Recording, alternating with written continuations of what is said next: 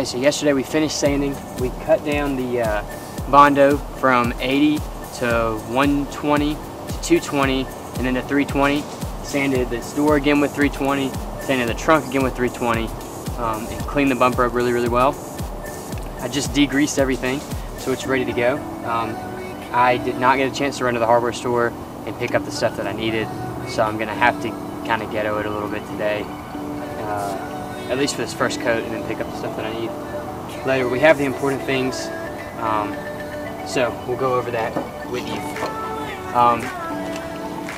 Gloves are always good to have during this job because even if you're really neat, it's pretty easy to get paint on yourself.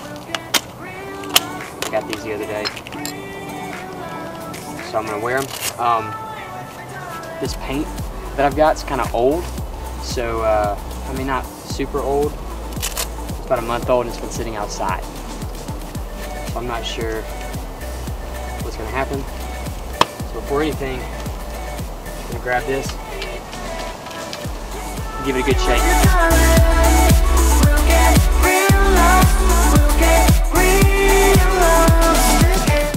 So that's shaken up. Now we will open it up, see what we're looking like. Okay. Paper towels are definitely your friend in this project.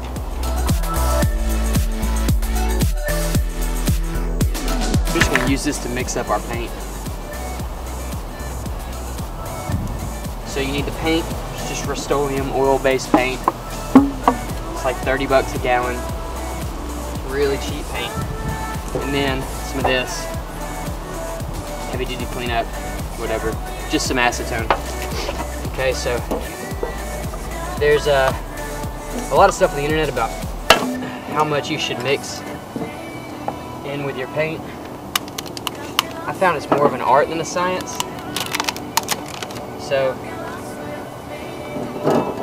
what you want to do is just pour some acetone in. You just gotta mix it up. You gotta mix it really, really, really, really, really well.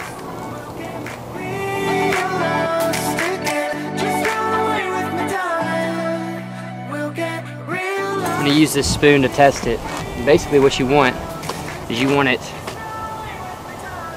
to drip in about 3 seconds, 3 to 4 seconds. So I'm gonna stir it a little bit more. And that's kind of the mixture that you're looking for, is a 3, 4, so that's about right. I do it a couple times. 1, 2, 3, 4. See, it starts dripping. And then one more time just for good measure. 1, 2, 3, 4, and it starts dripping. So that's pretty much a good mixture. At least that's what I've been doing from what I found on the internet and what I've experienced so far. So this is going to be the paint that we use. It's just acetone and that Rustoleum. I'm going to pour it in this roller, or this makeshift roller pan, and we'll start painting.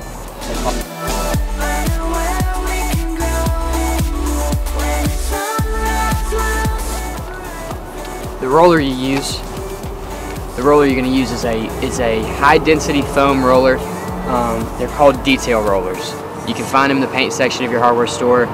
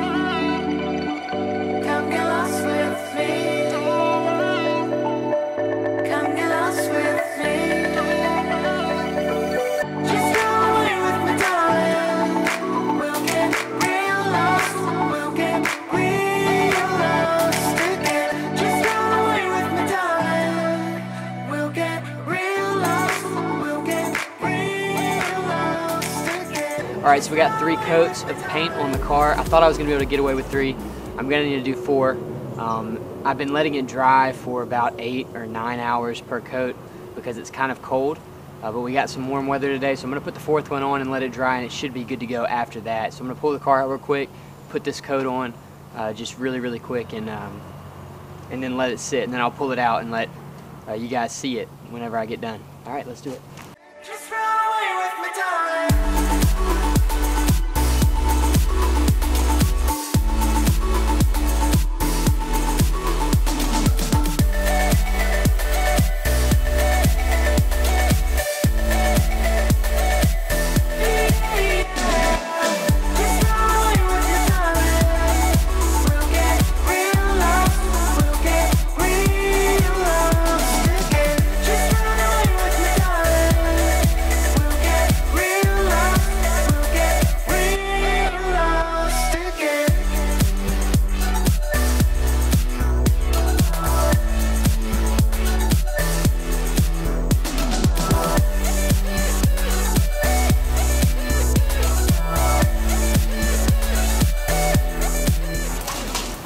Alright, that's the 4th coat. I'm going to let it dry.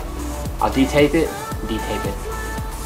Think of a word. I'll untape it, I'll wash it, and then I will do a walk around of the car and talk about what's next for it. I've got probably one more video on this car and then it'll be done and we can move on to the other projects, which I'm really excited about. So, thanks for watching. Alright, so as you can see, the car is done. It took 4 coats of paint on the doors and on the trunk, 3 on the bumper because the bumper was already white. So coverage was pretty good. I haven't even touched it. I haven't washed the car or anything. So this is just like it comes as you finish it. I'll be washing the car and taking care of it and cleaning it up a little bit once I get a few other things done. I've got one more video for this car. We'll be touching up a few things and then we'll be done with it. So we'll be able to move on to the next project. I'm going to do a quick walk around just so you can see the difference. And yeah, and then we'll go on to the next thing.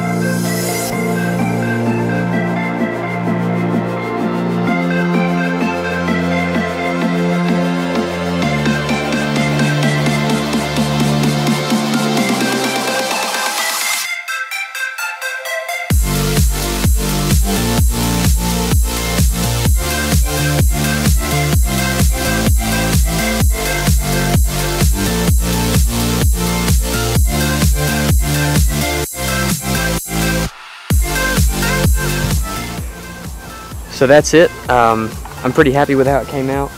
The lighting here is pretty harsh, but I wanted to go ahead and finish this video so we could get on to the next one.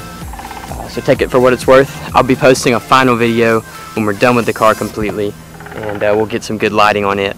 So thanks for watching. Keep up with us. We're going to finish this project up soon, and we'll move on to the next one.